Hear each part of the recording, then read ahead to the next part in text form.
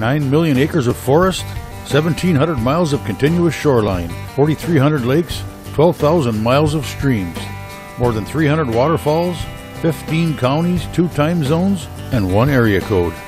Welcome to the Upper Peninsula. Welcome to 906 Outdoors.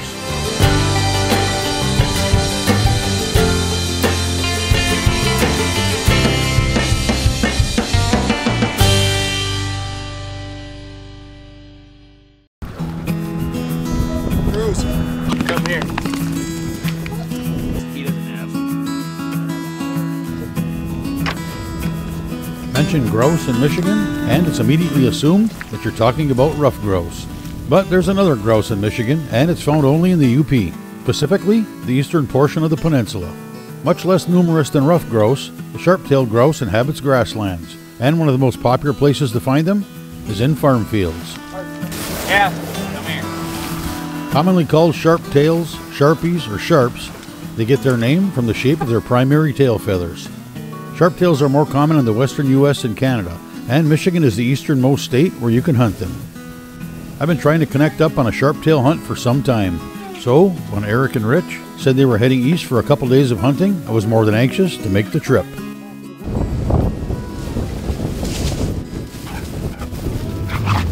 Figuring out where to go was made easy by the Hunting Access Program, or HAP lands, in the area.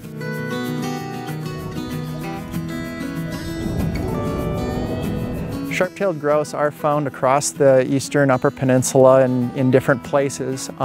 Eastern Chippewa and Mackinac counties probably has the largest contiguous block of open land habitat for them. Thousands of acres of hay and pasture fields primarily that offer a habitat for sharp-tailed grouse as well as other grassland species. So it's kind of a core habitat for these birds. But they are also found in plains areas or marsh areas, other openings that are a little bit larger in nature across the eastern UP. The hunt area is basically restricted to the eastern Chippewa and Mackinac County agricultural lands, in part because that's the most contiguous block and the habitat remains the same year after year. It doesn't change very much and is accessible. Here we seem to have the largest area of sharptail presence, if you will. Sharp-tailed grouse hunting was reestablished in 2010 after some survey and research information and with input from an advisory committee to the DNR. And so it's been going on for a number of years now, and that was established in about half of the agricultural lands in the far eastern Chippewa and Mackinac counties. The hunting areas was expanded in 2015 and includes most of the remaining agricultural lands or field country in the far eastern Chippewa and Mackinac counties. It's a unique opportunity. This is the only place in Michigan that sharptails can be hunted. The limit is 2 birds per day, a limit of 6 for the season for hunters. Sharptail hunting is perhaps a little bit different than other hunting in the area. You will likely do a lot of walking across fields and hopefully see some birds. Coming your way. Hopefully have an opportunity at harvesting 1 or more. But hunters can expect a lot of walking, and there's no guarantee of seeing or being able to harvest a bird. They can be few and far between in some places. So just something that hunters can expect. 906 Outdoors is brought to you in part by the Island Resort and Casino. Bet America Sportsbook at Island Resort and Casino.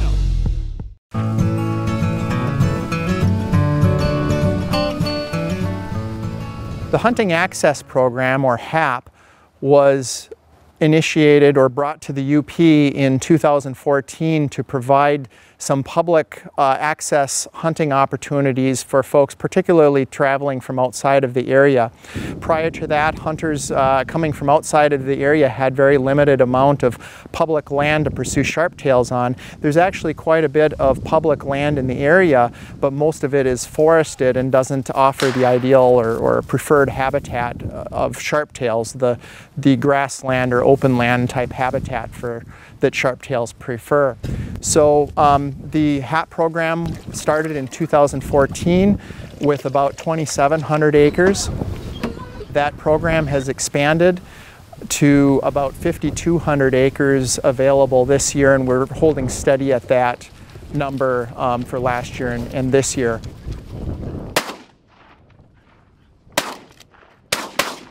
Got him! Get him, Art! Art here. The HAP program has been implemented in the area in partnership with the Chippewa-Loose-Mackinac Conservation District. They have helped with administering that program and dealing with landowners. First UP Sharptail. What was there, about 6 birds went up just as we got out of the truck. Under that program, landowners have an incentive to allow public access onto their properties. Some lands are open to sharp-tailed grouse only, while other lands are open to small game, including waterfowl. Small game, including waterfowl lands are open from September 15th to November 10th, while sharp-tail lands are only open during the sharp-tail grouse hunting season, which is October 10th through the 31st. If you get a big male, he'll have a yellow comb above the eye. This one doesn't have one, but it's a nice mature bird, so I suspect that this is a hen. Ectonations for walking on the snow, feathered feet. When a hunter gets to HAP lands, they will notice a sign advertising the lands or marking the lands, and there's a mailbox at those locations that provide a self-service sign-in. So a hunter would come and sign into the property, go ahead and hunt the property, and then sign out when they leave. When they sign in, maps are available that give a layout of the parcel at that particular site.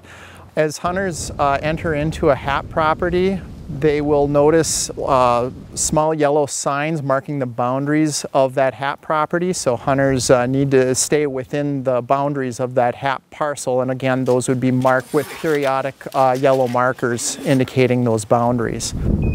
There are resources online as well that hunters can look at when planning to hunt and looking at HAP properties. The MyHunt website, that's MI-Hunt website, provides a good interactive map where HAP properties can be found.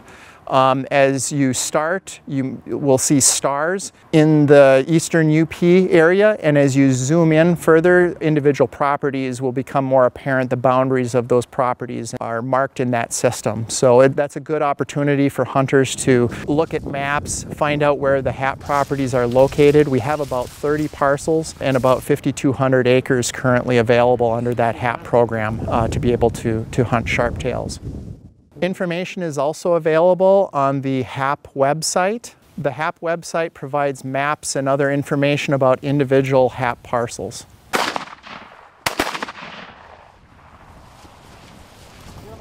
Get him, Aspen! Good girl! The HAP program has been going on since 2014 and seems to be doing fairly well. Both landowners and hunters seem fairly satisfied with having the lands available. Again, landowners get a small incentive to allow public hunting specifically for these purposes on their lands. And hunters have a known place that they can come to, especially when traveling outside of the area. So both hunters and landowners seem to appreciate the HAP program locally and what's offered through that program. Many of the HAP properties are active agricultural lands, hay or pasture lands. Some of these lands are active with cattle during the hunting season, so hunters need to be aware that there could be cattle in some fields. There may be electric fence that they run into on these parcels, so just be aware of these as you're out and about. If you're not interested in having to deal with some of these challenges, you may select a different HAP site for the area for the day. HAP sites that have livestock within them are still open. We just ask that you please be respectful of the farming activities that go on and please keep away from those animals as much as possible.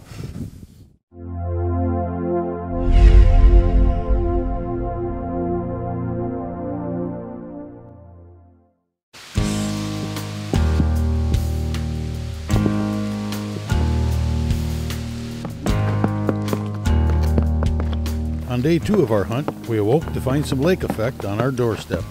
Well, we're heading out for day 2. Hopefully we're going to hit a few more hap spots just north of where we were yesterday. Hoping to get there before daylight so we can see the birds coming off roost and hopefully have a little better idea where they're at before we get there this morning.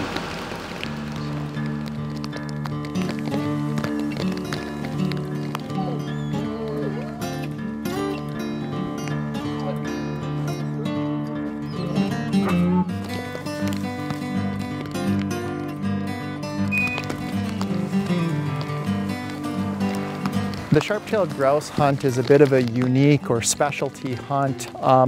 We do have a number of hunters that take part in this hunt, but it's not quite as popular as, for example, deer hunting or small game hunting across the state. Yet it provides a unique and special opportunity for hunters both within Michigan and from outside of Michigan to come and hunt a Michigan sharptail. We do have hunters that come from all across the state as well as outside of the state to come and try hunting a sharptail. At least you got to see them fly. We just saw some birds take off out of the tree line and head across the field, so we're going to walk to where we saw them go in. Sharptail tend to be a little bit more sketchy than the rest of the grouse, so it could be a shot in the dark, but I think right now it'll be our best bet to get on some birds early. Sharptail grouse hunters need a Sharptail grouse hunting stamp in addition to the base license. The stamp is free and can be obtained from any licensed vendor. The Sharptail grouse stamp allows the DNR to be able to survey hunters that participated in the Sharptail hunt and gather information, harvest information and effort and other information that can be used to monitor the hunt and the Sharptail population. Sharptail grouse hunters also have other opportunities in the area. There's opportunities to hunt ruffed grouse and woodcock in the area on public lands, and some of the hap properties are open to small game, so those can be hunted on those properties as well. There's also opportunities to hunt waterfowl in the area. Aspen went on point over in some thick brush right along the edge of the field, just about as we were back to the truck. She broke point, went in, and a whole covey of birds flushed, and one came out my way, and I was lucky enough to hit it with my loaner gun. With 2 guys hunting, the chances of me following the right one are 50%. It's funny how I can pick the wrong one nearly 100% of the time. That translates to a couple of ruffed grouse on the tailgate and not on the camera. Yeah, we got to the back of this last field. Dogs got birdie. This bird went up and went down, and then Eric's bird came back with the dogs as well. So we've got 3 sharptail, 2 ruffed grouse, and probably 20 missed snipe. One of Eric's friends puts it, they're like shooting at bats. So this is my first time sharptail hunting ever, and I guess I came out here really hoping that we would have some luck, and I had a blast. I was blown away with how many birds we saw and just how good we did, how good the dogs did overall. It was a lot of fun, and definitely would come back out here for another trip. In spite of the November weather in October, it was still a great trip with some unique hunting in a great part of the UP.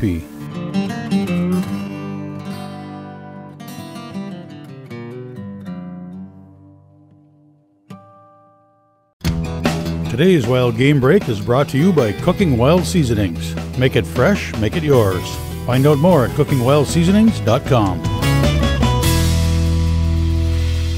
Here's a fall tip to get a jump on planting apple trees. In the fall time of the year is actually really good. If you plant them in October, they're definitely not going to grow anymore, but you have them in the ground for the springtime.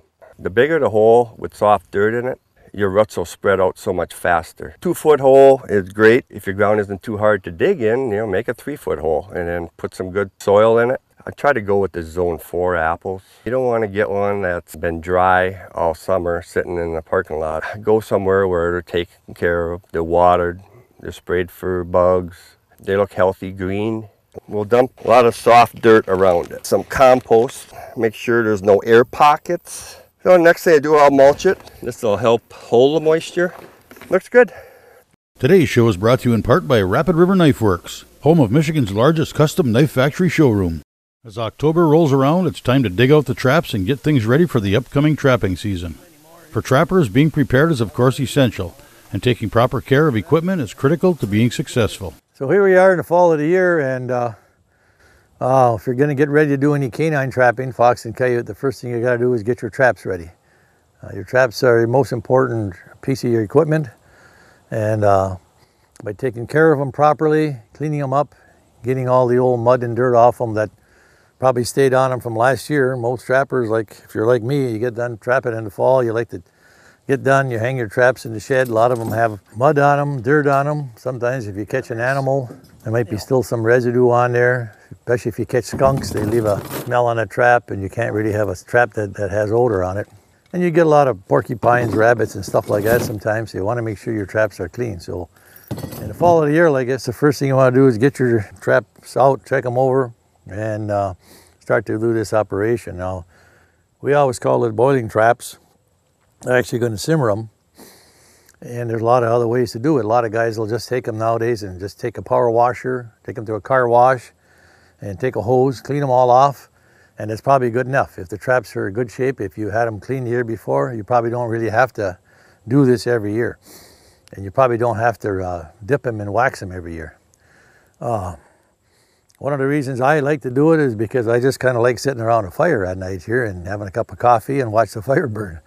So it's kind of like a force of habit thing, and it's part of it. It's the right of getting into the fall season. The first thing you need to do is get some water in your barrel. I usually try to do 2 dozen at a time. So about a half a barrel is plenty. I put 2 dozen traps in. I already dumped in the mix here. This is called the logwood dye. It's just a powder made from wood. This stuff here is what gives the trap the dark color.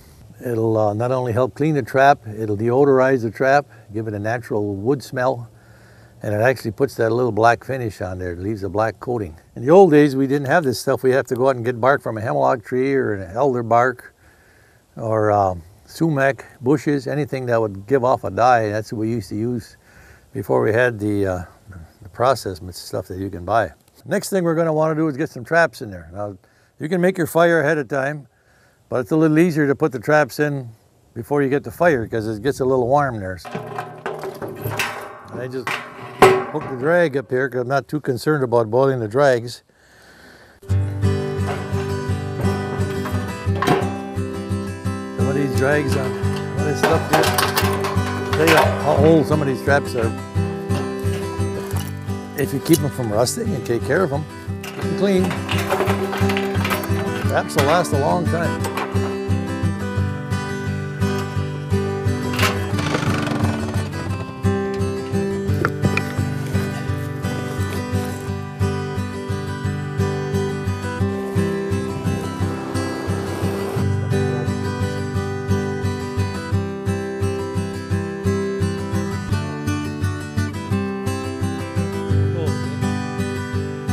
We've had this fire in here going for quite a while, usually just enough to get it simmering for about an hour or two. You don't have to actually boil the traps. We let it cool off now so we can actually work around here. And now it's time to take them out of here and hang them up to dry. I always put a mark on the barrel with an arrow. If you just start throwing them traps in there and then you come to pull them out after, you can imagine the kind of a mess you're going to have when they're all tangled. So by putting them in here in this order, and taking them out in the reverse order, you can take them out one at a time. You don't have to go through all that mess, which I learned the hard way. Once they start coming out of here, you see they're wet and black. We're going to take them over and hang them on a drying rack. And again, we got drags on all of our traps for coyote, as you can see. And I don't really get concerned about getting the drags in the boiling operation, getting them colored or stained, because a lot of times the drag, I'm just gonna hide it in the brush. I probably don't even bury the drag anymore. The main part I want is the trap itself. That's the part that's gonna be where the animal's gonna step. I'm getting them up at the right height here so that when I wanna dip these all, I can dip them real good. Nice thing about the rack that I got here is that it, once I get them all hung up here for dipping, I can go by and I can check each one of them after. Make sure the dogs are all in good shape, Because sometimes when you catch an animal, you'll bend these dogs from a coyote in here, or sometimes they get twisted, or you might have one of these pans get stuck and not operating freely. Some of these traps, you'll notice these have an adjustable dog on them. You have a screw in here with an adjusting bolt. You can tighten these up. A lot of trappers kind of like to have a tension on their pan. Some like about a 2 or 3 pound test weight on there.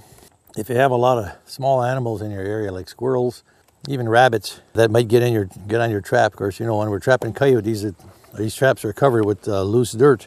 You can prevent some of those small animals from springing your trap by putting tension on the pan. But a lot of the old-fashioned traps, like this is a number 3 here, double long spring. These don't have any adjustment on them. These just have a simple set the dog and away you go. Some of these traps I've had since the 1950s when I was first starting to trap as a young kid. And you can see they're still pretty good shape because if you take care of them, they're going to work. And a lot of times what I'll do before I put them in the boxes and get ready to go in the line, I'll go through with a file and check these dogs and make sure they're all nice and clean because you want them nice, crisp action. This is a material that they have available at conventions, trap supply companies. It's basically a polymer mix, similar to a wax. It's called Full Metal Jacket, trap and snare dip. So all you have to do is just dip your trap in there, let it dry. Puts a real thin coating on there. It preserves the trap, keeps that trap odor free. And the nice thing about it is that if you do get the trap dirty or you get some blood on it or animal residue or catch an unwanted animal, you can just take the water hose, wash it off, and it'll clean up real good after. It won't retain any of that odor. So we're just going to take this over here and I'll show you the easy way I do this. It's very simple. Drop that trap down into that bucket. Get it in there, slosh it around a few times in there.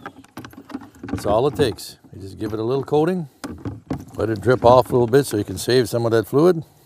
And then when you're done with it, just let it dry off. And go ahead and do another one. All you're doing is getting a light finish on there. It leaves them with a little color coating on them. And when that dries up, it'll be just clear and smooth. Really protects the trap, keeps them from rusting, and mainly keeps them odor free. So you want to make sure you get a good clean trap and a good working trap. If you take care of them, they'll last a long time.